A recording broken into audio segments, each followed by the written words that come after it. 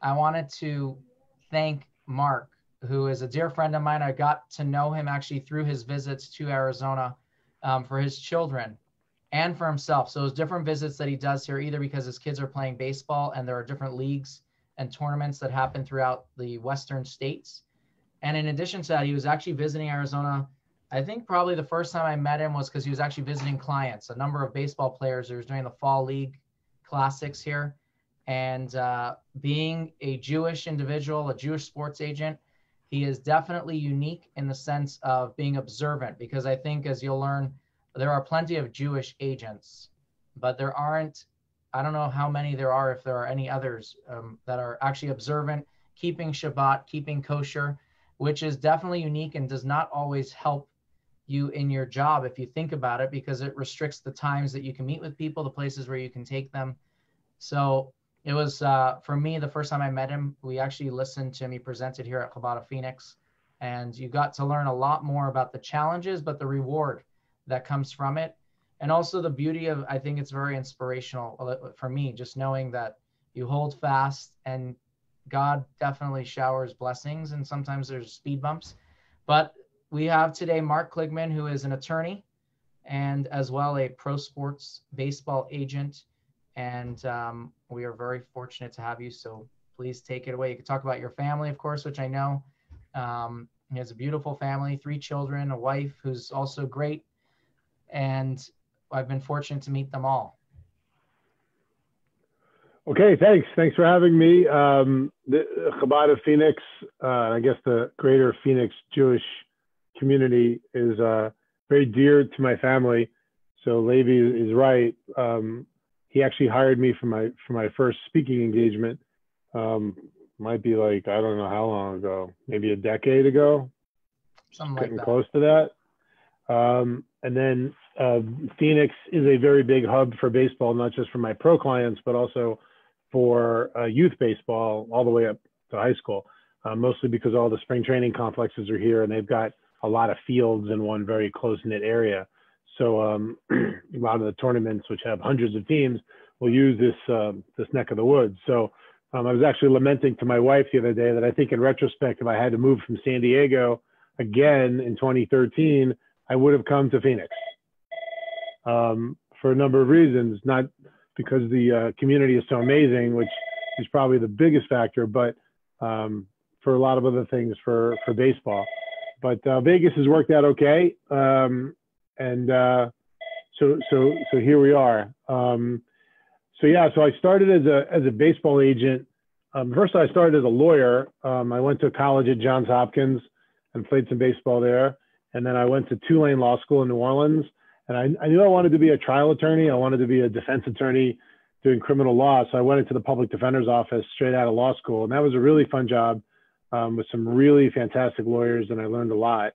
And then I thought maybe I'd always be a sports agent. I didn't really know too much about it, except for maybe what everybody saw on TV or from reading articles. And then one thing led to another where I was doing some coaching and I had some kids that were becoming pros and I kind of jumped into it. The funny part about the job is that if you ask me, and this has been asked to me before, what would you do differently if you had to do it again? And my answer would be, I wouldn't do the job. I wouldn't be a sports agent. Levi was alluding to it before, but there's a lot of high risk, high reward. And my analogy that I use is that, if you're a waitress or a waiter at the International House of Pancakes, as long as you pretty much show up on time and you don't spill the syrup on the coffee on the customers, and don't offend your boss, you're probably going to have a job every single day and you're going to have a really steady paycheck. But there's not a lot of reward beyond that in terms of big money, and there's not a lot of risk, right? You're going to have a job, but you're really not going to make much more than what you're making. It's the polar opposite for a baseball or any agent for that matter. You're really betting on the come, to use a Las Vegas gambling term, because when you sign a kid, you might make a few bucks from the draft, from the signing bonus, but unless they're making multiple millions of dollars, it's not really a lot of money. Even if you get a kid who's drafted, like one of the kids I'm going to see today, and he got about 600,000. So if you're taking, 4% or 5%, you can do the math. It's like $24,000. That's not bad, but you certainly can't. That won't even pay for Jewish education for 1 year for more than a couple kids. So, and then for many years thereafter, when they're in the minor leagues, they're not paying you anything, and it could take them anywhere between, who knows, 2 and 6 years, 7 years to get to the big leagues. And then once they get to the big leagues, people think, oh, you've got a major league client, you must be raking it in. But that's not the case either, because when they're making the minimums or close to the minimums, we are precluded from taking any money that can put them below the minimum, because the minimum is something that's been negotiated by the Players Association, the union, and Major League Baseball to guarantee what the minimum is for a player. And so for us to take it from them, well, then that sort of counteracts, number one, the purpose of the minimum, and number two, having an agent should help you get more than the minimum, not below the minimum, but they're precluded from getting above it for various reasons. So we can't make any money. So it could take a guy 3 or more years to get to what they call salary arbitration status, where their salaries will then really jump, and then we get to do an arbitration. And I've done arbitration. I beat the Miami Marlins in arbitration for one of my clients a few years ago. We won $3.4 million versus what the Marlins wanted at $3 million. And then after arbitration, you go to free agency, where that's where everybody reads in the newspapers, the multi-million-dollar contracts and multi-years. And those are great if you can be fortunate enough and blessed enough to get a client to there. And I have one of my signature clients was Carlos Ruiz, the longtime catcher for the Phillies. And he was the one who caught Roy Halladay's perfect game and Roy Halladay's no-hitter in the playoffs. He actually has the major league record with Jason Varitek for the most no-hitters caught in a career, which is 4. And he won the World Series with the Phillies in 2008 and was back in the World Series in 2009. And he was an all-star in 2012. So I was able to do a multi-year contract for him, which was also pretty amazing. But like I mentioned, people think we're making a lot of money when you have a big leaguer, but after you get a couple bucks from the draft, you're looking at maybe anywhere between likely a minimum of 5 years to potentially 10 years of sticking by that guy, betting on the come. And what are we betting on? We're betting that he's going to be good enough. We're betting that he's going to be healthy enough. And we're betting that he's going to be loyal enough. And loyalty these days is, you could kiss that goodbye. It's a very bad indictment on the human sociology. But what I've learned is that for the most part, most people are only as loyal as their options. So like, let's say you're dating, the backup kicker on the football team, and you're in high school, and all of a sudden the quarterback of the football team shows them interest. Well, the kicker may not look so cool amongst your friends, and so you might become more interested in dating the quarterback from the football team. So that's really kind of what happens. And so to find a loyal client who can resist the temptations that all the other sharks and all the other agents are putting on them to leave is a very rare occurrence. And loyalty is a very wonderful American and human ideal. But when it comes to representing athletes and entertainers, but athletes in particular, there's very little loyalty that's there. And what compounds it is that you might be a real estate agent and you might have a client. You might be an accountant and have a client, a lawyer, have a client. And for the most part, not a lot of other people know that there's that client out there. I mean, I guess if your home is for sale, you could have competing agents trying to get their business. And I guess that happens from time to time. But for the most part, you get kind of left alone. If any of you have ever sold or bought a house, I don't think you've got, once you've chosen your real estate agent, 20 real estate agents coming and saying, well, I'll do it for 2%. I'll do it for 1.5%, or this guy sucks because of this, and you shouldn't sign with him because of this. And that's exactly what happens in my business. And so it can be very challenging to try to please the players all the time, make sure you don't kind of have any mess ups, and you can maintain their loyalty until they're ready to write you a check. And if they leave you right before that moment, you have very little recourse. So it's a really screwy business model. And I think that to go into it, you have to have tough skin. You have to realize, especially as a religious Jew, that it all comes from heaven, and that the right people are going to be given to me or sent to me, and the ones that are not supposed to be represented by me will eventually fall by the wayside. So being a religious Jew, observant Jew, has certainly been helpful in this kind of business. So anyway, that's sort of the nuts and bolts of it. I have had some success, like some of the things I mentioned. I've flown on the private jets. I've gotten into the ball games. I've pretty much done everything in the business you can do, but it is very competitive. And it's also not, I can tell you this too, it's also not the most intellectually stimulating. And for those of you who enjoy intellectual stimulation, whether it's the Friday crossword puzzle for the New York Times or just trying to figure something out at your work, it's really the routine is it's like ordering equipment for guys and begging Nike for a deal and, begging the Minnesota Twins to give your guy a job. And, then when you get to salary arbitration, that certainly is somewhat intellectual. But again, that doesn't happen so often. It happens once a year and it depends how many clients you might have. I do get hired to do salary arbitration preparation for other agents' clients. I have had some success with that. But that's also, somewhat competitive. And that's definitely more intellectually stimulating, creating PowerPoint slides, trying to devise a strategy and things like that. And sometimes the chess matches of free agency and who's out there and what to do. 1 second, I got to send a text. He is working, so we got to give him that little. So just 1 second. And while you're sending that text. Okay, I'm done. So Mark, you can change your view to gallery view so you can see people. Oh yeah, that's fine. And then okay, I see everybody. So really that's kind of like the nuts and bolts of it. I think what you see on television, it's part of it, or when you watch Jerry Maguire, but it's really not the day to day. There's spots throughout the year that can be intellectually stimulating, but I think for us, being an attorney and like I've kind of gone back to practicing law where my roots were, and I find it fascinating just how intellectually stimulating it is for all the cases that I work on a daily basis.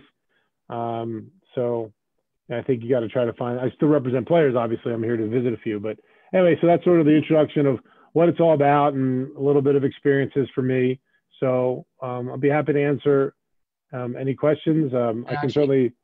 Mark, before you take questions, do you want to share a little bit about your family? Because I know that people will be very interested to learn about Ellie. Right. So thank God I got a great wife. Thank God I got 3 kids that are better than me in just about every way. I have a son and a daughter, Ellie and Tova. They're twins.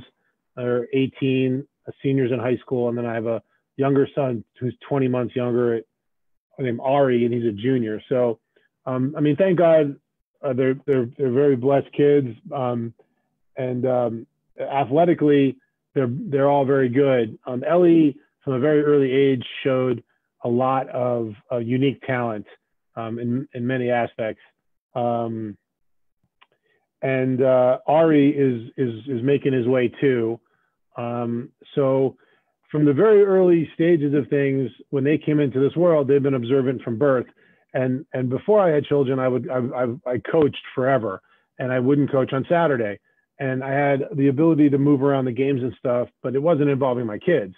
So anyway, there's been a long story, but I've been able to try to navigate youth baseball and high school baseball and elite travel ball with having our kids not play on the Sabbath, not playing on Shabbat, or playing on the holidays.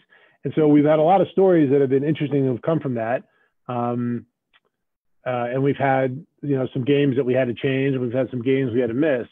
But we've stayed strong about it. And thank God, mid-January, there was an article that came out on Chabad.org about my older son, Ellie, since he's, closest to graduating and is on his way. And he's getting recruited by Division I schools. And he's also been looked at by major league teams. He's on their draft portal. Probably had about 8 teams so far. He made the area code teams last summer, which is a sort of the top 180 players in the country who are seniors in high school playing in front of all the major league teams, and it's pretty prestigious. So he's done a lot of scouting events, and he's played in front of a lot of scouting directors, and he's a legitimate pro prospect. And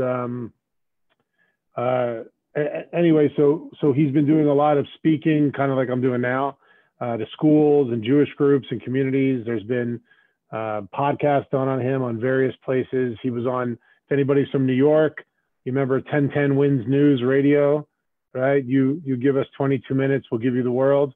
And Ellie was featured on 1010 Wins on a podcast, and they played his clips on the morning drive. And then just a couple weeks ago, here was a feature article, a full page in the New York Times on Thursday, 3 Thursdays ago, about our family and him, about how he wants to try to be the first Division I baseball player, highest level of college, to not play on the Jewish Sabbath. And we have coaches who are willing to try to make changes for us at the next level. There's never been a Sabbath observant, as far as we can find, Sabbath observant Jewish Division I college baseball player in history.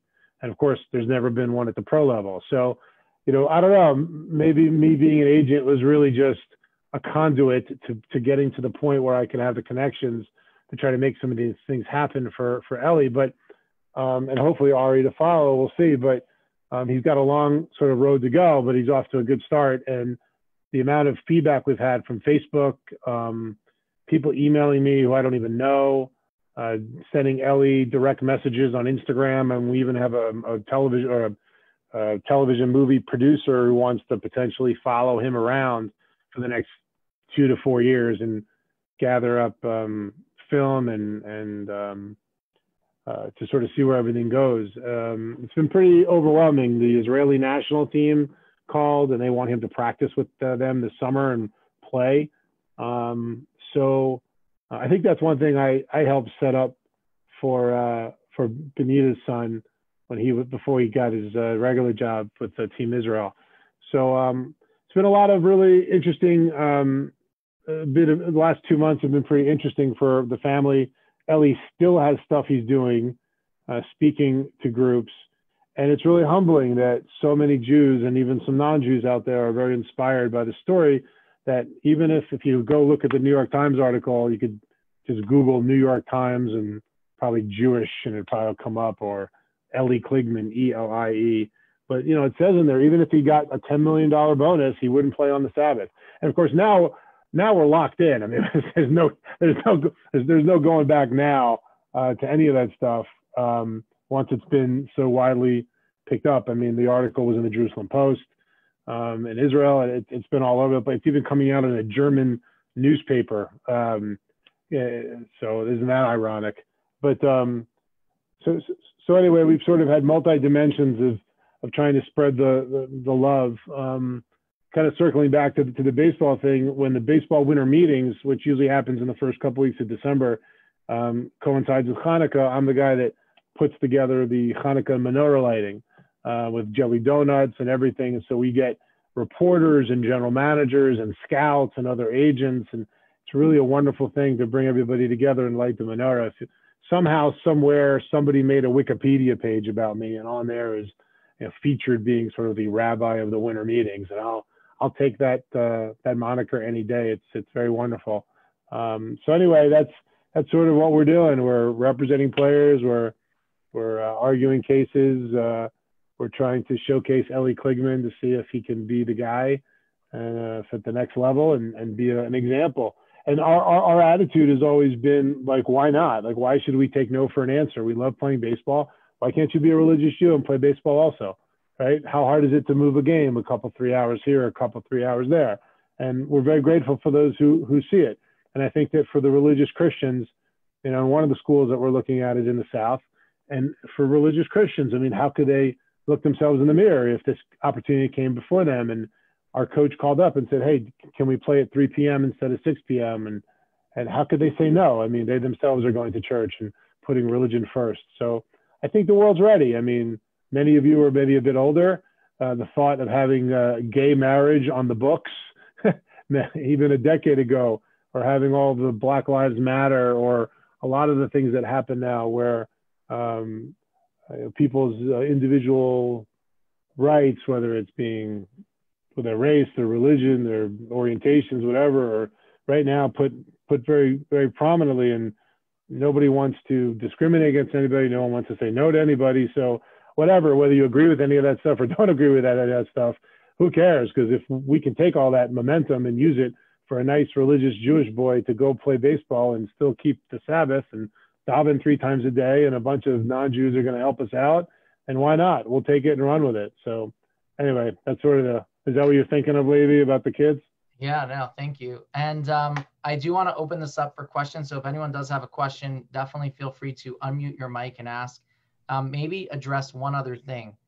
Has your observance ever hindered, maybe for clients, or that someone has actually dropped you because of it?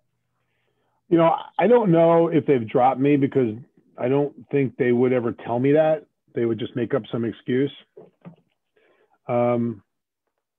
You know, sometimes if you don't want to work with somebody, you don't really just tell them why. You just take your business elsewhere. So I don't really know. But I've had a lot of my players who said that they thought it was a positive thing. I can tell you that I travel throughout the state of California in all kinds of small counties with my yarmulke on, and nobody says boo. I haven't had one client that even said anything. And sometimes I work with them for months before they even meet me. So I don't think so. And has it hindered me? I mean, it makes travel a lot harder because I can't do it on Shabbos, you know, and I got to really think a lot about food when, I mean, you can always go to the supermarket and stuff, but I mean, like today I'm flying to Ontario, California, and I'm probably heading over to Kitchen 18 and grab a bunch of Chinese food and take it with me. And, you know, so it makes it a little bit harder, but seeing some games and stuff too makes it harder. But, you know, you can make it work. That's my attitude. My attitude is that you can make anything work. Just have to have the drive and desire to do it. And a lot of my clients, you know, they listen to Ben Shapiro, and they're very conservative anyway. So I think they all came to my kids' bar mitzvahs. They had a great time. So you actually just touched the topic. I'm a sports fan, for those of you who haven't figured that out in the last year and change. I think I read an article yesterday or 2 days ago that said that baseball's moving of the All-Star game. You don't have to comment on that, but this little point that you mentioned, baseball is moving of the All-Star game out of Georgia, which was said because it doesn't fit with the, I'm going to say, the political view of the players. And there was an article that said 80% of the players are actually conservative. So they don't really take that. Is that, you just mentioned that a lot of them are conservative listening to those types of podcasts. So you've actually seen that. Yeah, I think so. The one thing about playing sports, you know, somebody once said to me that the only true part of the newspaper is the sports section. The rest of it's skewed, whether it's just perspective or opinion or someone's got an agenda. But, you know, when the 76ers beat the Knicks, it was 86-83, and that's the truth. And this guy scored that many points. And so I think that when it comes to athletics, the people who participate in it at a high level kind of like have the attitude of, you know, stop complaining, shut up, nobody cares. Like, just do your job, right? Probably the military is a lot like that too, right? I don't want to hear excuses. We need to take the hill, go take the hill, you know? So that's a lot of sports. I think that sports lives on the margins of maybe society now, and to some degree with respect to that, because it's reality, right? You either can do the job or you can't, and it's a business, and you'll get let go. And the next guy coming up will be better than you. And you've got to learn how to adapt and adjust and perform. So I think there are a lot of people who are much more conservative and than liberal. I think that's I didn't true. want to go in politics. I just thought it was an interesting thing that you mentioned as a side note. Yeah. Stan or Betty, I don't know who has the question. I have to tell you. Story or question? I should ask. Story or question? Both. Okay. Actually, we are in New York. And I read the article about your son. Yes, and I thought it was fabulous. Okay, I have to tell you that we have our grandson. Our son is a Mets fan, so his name is Shay. Nice. Yes. I like that. So my comment was, I'm glad he wasn't born later. He would have been called City Field. Yeah. or city, right? Yes, right. And I think it's remarkable that you can be observant in anything. Do you have a question? Yes. And my question is, how does your wife feel about all of this? Well, my wife, well, what do you mean about all of this particularly? I mean, all the notoriety and all this other stuff. And well, I mean, I think she thinks it's a wonderful thing. It's a Kiddush Hashem, and it's an inspirational story. The thing about Eli is that he really carries himself the right way. He is a pretty humble kid, but he knows he's good. And he understands he has a job to do. And there was maybe a couple years ago, I turned to him and I said, you know, look, we're about to embark on this whole recruiting thing. You know, you're a good player, etc. You know, the whole Sabbath thing, we've been doing it our whole lives. But this has got to come from you. You can't just do it because it's what you've always been doing. It's got to be organic. And are you ready for this? Are you ready for the challenge? Are you ready to do what we've always done? And he told me 100%. He's never wavered.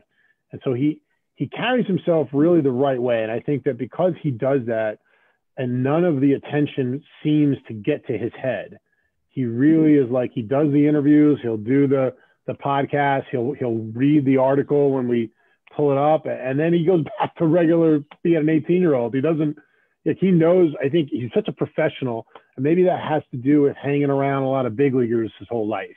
And he's been around major league players. He's seen how they carry themselves.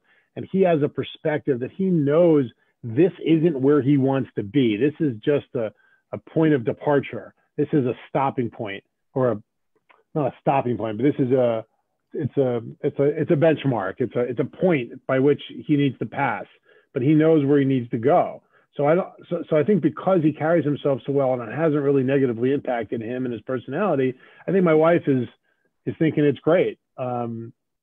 She's more the pragmatist and everything, but no, she thinks it's great. And, you know, it's very humbling. You know, it's not so much about us and putting us in the spotlight. It's more about like what the story can tell, and hopefully it'll inspire somebody. That's really what we want to see come out of that.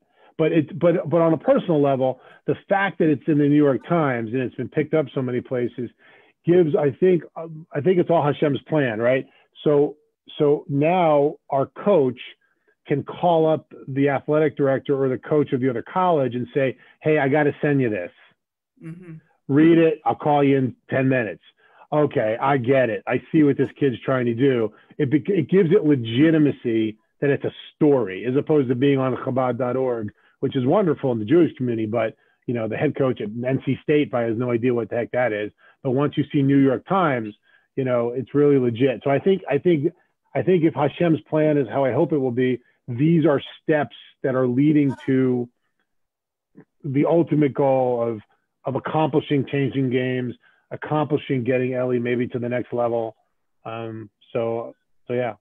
Thank you. I think it makes him authentic.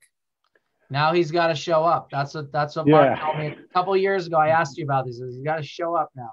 Yeah, he's got to do it. Made it to the New York Times. So, question in the chat: what is Tova's area of interest?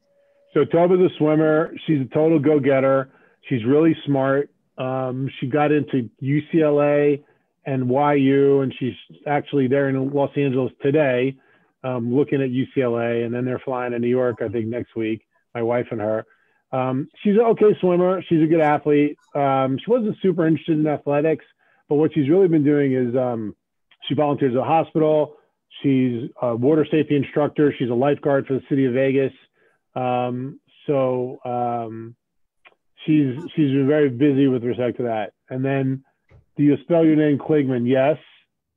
And I am related to the dermatologist, Dr. Kligman from Pennsylvania. Yep. I think it's I think our grandfathers were brothers, our great grandfathers were brothers, and then it goes down that line. But I have him on my family tree. And then Steve asked, how was the New York Times article arranged? So just about all the Chabad.org article that had some genesis and people talking about Ellie to the people over there, but almost everything else was all organic. People came to us. So David Waldstein, the author of the Times article, I didn't know David before. I know a lot of reporters, Jason Stark, and who else? I know John Heyman very well, and John Paul Morosi, and I know Joel Sherman. So I know a lot of the reporters, and I didn't know him. Then he actually just reached out to me. He read, I think he saw the Jew in the City podcast, which was what it is. So he saw the Jew in the City podcast with Ellie, and I think he thought it was really interesting. So he reached out to me, and then we started chit-chatting, and he worked really hard. They said the New York Times sends their own photographers, which is kind of cool. And he worked really hard. He wasn't familiar with a lot of the observance and the different stuff. And so he really worked hard to get all the stuff right. And I think if you read the New York Times article, it's very Jewish authentic. Like, they got the details right. And it's because David worked really hard with me to go back and forth. Like, is it Shabbat? Is it Shabbos? Like, how long does it last? Is it 24 hours? Is it 25 hours? So he got the details right. Nice. Now, if he does do well, you want to tell everyone the process? Because I know I've understood from you, there's quite a long process, really, from where he is right now, being recruited, and then even making it onto the baseball field. For college or pro ball? Yeah, for college. College to pro. Well, COVID has presented some problems with trying to figure out his college, but hopefully we'll get that figured out in the next couple weeks, or could be into June. But once he chooses a college, the draft is July 11th. I don't think he's going to get drafted high enough that he would go, but he may get some conversation. Been kind of transitioning a little to catcher, and I think that might be his best position, but he also pitches and plays shortstop. So once he goes to college, he's there for 3 years at least, but usually, and hopefully by the time he's 21 and he's a junior in college, he'll be good enough to really get some looks at getting a chance to play pro ball. So if he's going to transition to catcher, is he speaking to the director of the Braves for some tips? No. By the way, for those of you who don't know, Benita Sonabend, who you all know and does our In the Kitchen with Benita, her son went through the minor leagues as a catcher, right? I think that's the position he played. And then now currently is the director of operations for the Atlanta Braves. So he's gone up through the ranks of the different front office, and now he's promoted this past summer. It's a great promotion, obviously. And I think Benita's bone to pick with Mark always is he didn't sign him. It's okay. We're still friends. So, any other questions? Yeah, if anyone has any questions, please feel free to unmute your mic. And there's no question that Mark will shy away from. So I don't want you to think that you're stepping on him or offending him with a question. Does he know Scott Boras? Is that NBA or baseball? Baseball. Is he good? I don't know. I know. I know who he is, but. Benita, did you have anything that he should mention that maybe he missed? Like just do I have anything? Well, I'll tell you that, all roads lead to Chabad, I have to say, because it was when you came in to speak at Chabad, Adam was a freshman at Kansas State. What year was that? He'll be 29 in 2 weeks. So he was 17. So it was 10, 11 years ago. He was at Kansas State? He was at Kansas State his freshman year. He played at Kansas State. Mm-hmm. And so that's how far back. But it was because I had read, and we were completely unassociated with Chabad, but I happened to see an article in the Jewish News that you were going to be speaking at Chabad, because I have a baseball player.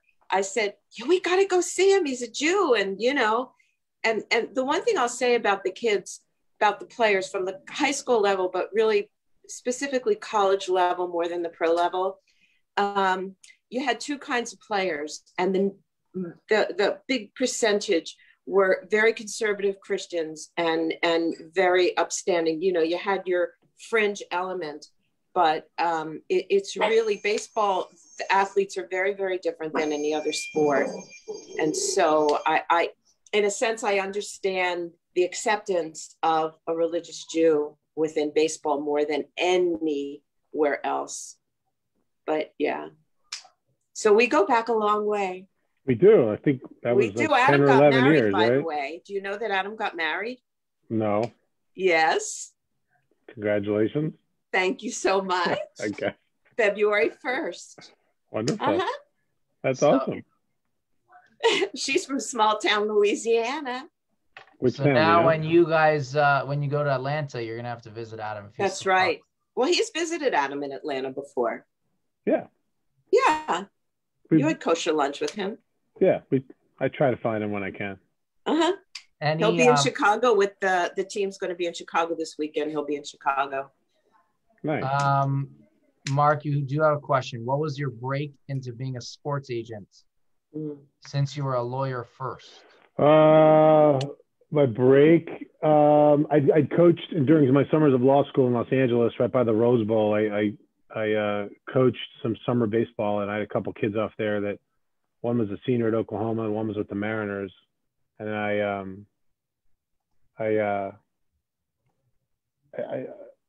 thought maybe that might be something. And then back in San Diego, and I met a kid at the gym who was with the Reds, and I thought to myself, all right, so Reds, this guy's with the Mariners, maybe 3 makes an agency. So that was just about when some of the contracts were kicking in the late 90s. And so I decided to jump into it and kind of open shop in January of 98, and it's been history. Now, I know this. When did you become observant? Was it around then, or was it before that? It was